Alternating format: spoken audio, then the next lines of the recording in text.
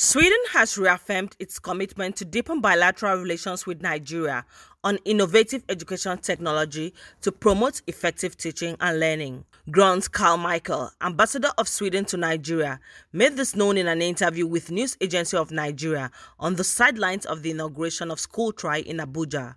SchoolTry is a Swedish education technology company in Nigeria. According to the ambassador, for Nigeria's economy to grow in line with its population size, there is need to engage people in digitization as blueprint to achieve meaningful growth. Well, as Swedish ambassador to Nigeria, I work a lot with different projects regarding digitalization. That is a huge challenge for many countries, Sweden included, and also, of course, for Nigeria with this huge population that you have.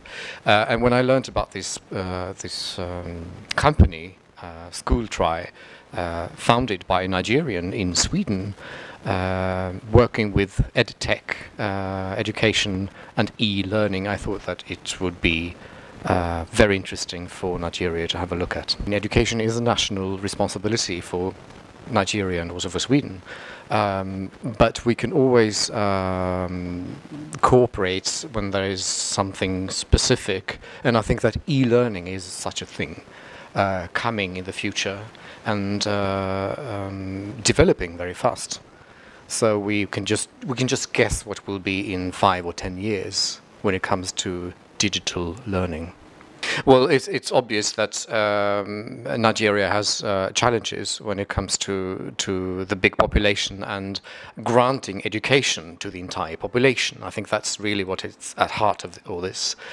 In a separate interview, Mr. Hassan Imam, Executive Director of Fidelity Bank PLC, North Directorate, said that the financial institution would partner with SchoolTry to promote growth in the education sector. Digital e-learning, digital education portal solution is what is needed to enhance the quality of education.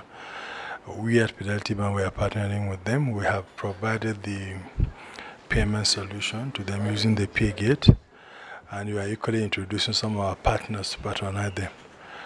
So they are up and running, and I want to recommend the solution to both private and public schools in Nigeria because it has captured everything that you needed on e-learning, because you will see clearly, because like what has been discussed today, all aspects of learning is covered, from the curriculum to teachers' engagement, and all other aspects of learning. So it's something that is really good, and it's something that will enhance the quality of education in this country. Meanwhile, Mr. Ismail Eleburuke, founder and chief executive officer of SchoolTry, told NAN that the initiative started in 2018. And that's why we try to use technology to be able to transform the educational sector of Africa, and starting with my home country, Nigeria. We look inward that the percentage of students who are not of schools, who are unable to actually adopt this digital technology, they are even more than the elite schools. That's why we, as a SchoolTry company, we are looking at servicing both the poor and the rich on our platform to be able to transform education in Nigeria and Africa as a whole.